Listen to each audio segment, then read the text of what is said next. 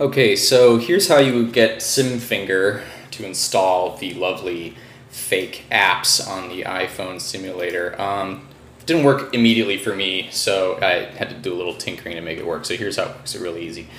You got to make sure first that the iPhone simulator has a certain folder already installed, and you can find that folder by going into your root users, then your home, whatever username is you, library, application support, and then you go down to iPhone simulator user. This is really long.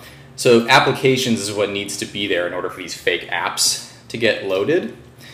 But this applications and this whole business here doesn't come pre-installed when you download the iPhone simulator as part of the SDK, so you need to make it, so that means the fake apps won't be able to install, which was my problem. So you just need to generate this little applications folder hierarchy by going into, you got to fire up Xcode, which sounds scary, but it's actually not. It comes with the kit. I'm not a programmer, but I figured this out.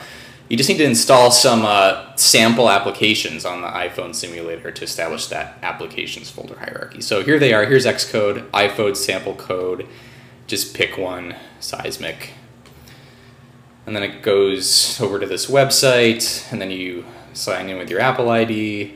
Okay, download sample code. That's all you do. All right, so then you go retrieve it. So there's your iPhone sample code. You open it up, and then you're going to see a little like Xcode project file right there. Just double click it. And then it brings this up. This is also kind of looks scary, but it's not. Just hit build and go. Bang. So then it builds and goes. And then you'll see that, oops, yeah, there it is. That's the little like sample application I just installed.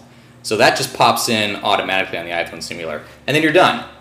Because what that does is it creates this applications doodah here in the folder hierarchy business, and that's all that SimFinger needs to install all these fun fake dealies. So that's it.